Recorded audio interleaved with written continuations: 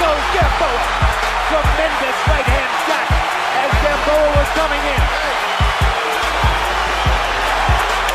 11 seconds to go in the round. Crawford enters it again with another right hand. Almost knocked him down. Left hand lands for Crawford. Gamboa on clear streak as the round ends.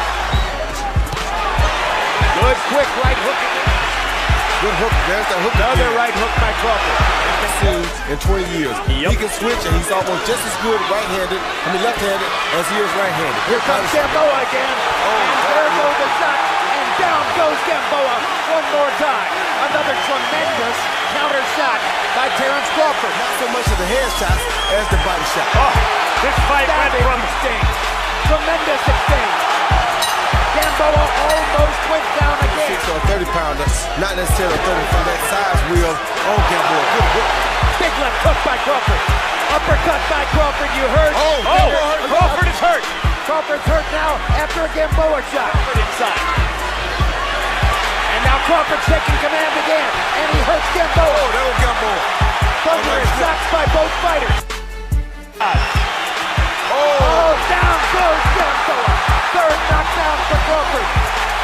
Tremendous left-hand shot by Terrence Crawford. One shots, bringing them up from the floor, and Gamboa coming forward. Down goes Gamboa, and that'll do it. Fourth knockdown of the fight, and a knockout. I know I can hit you whenever I get ready. And just There's the difference in a real good boxer and a fighter. Crawford better be careful because the Loma is a big puncher here. good right hand, Terrence Crawford, in terms of punches landed. And that might be the only one that matters so far. Exactly. That's what I was trying to tell you. We waited about round 6, and you see what happened in round 6. Here in 6 for Terrence Crawford. He's measuring and tattooing Delorme in the corner. Crawford, just with surgical precision, drops Delorme again.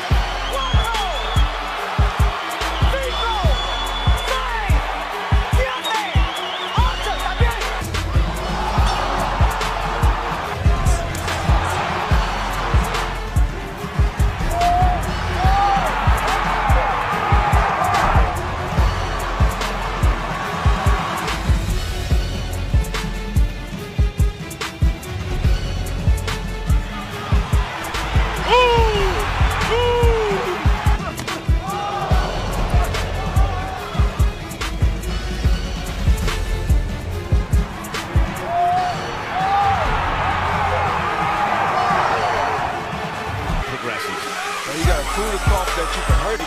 Then when he hits you with something hard, it's going to hurt. Not a good win when it's not a ton of punches landed, and here Has been standing southpaw ever since. That takes the element of surprise away.